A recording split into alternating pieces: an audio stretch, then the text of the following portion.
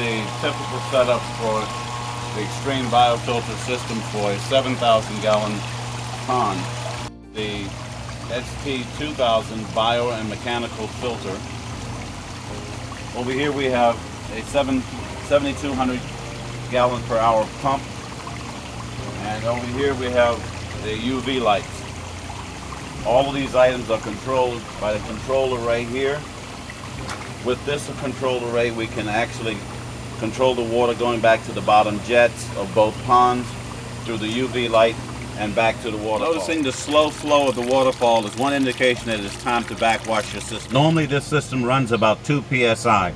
When it is above 2, maybe 3 or 4 psi, it is automatically time to backwash.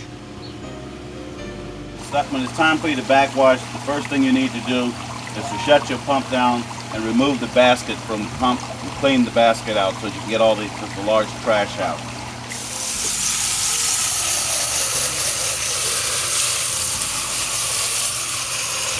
About to turn it to backwash, we'll just push down on the handle and flip this back to backwash. As soon as that happens, the water flow starts and we get the dirt coming out of the other end. I'll let you see what it looks like when we go into backwash.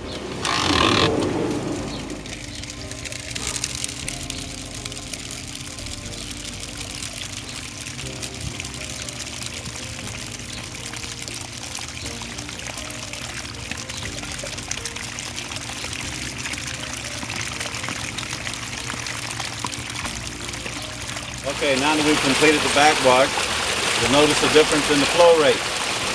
Looks like maybe we had a problem with dirt in the system. That has been alleviated.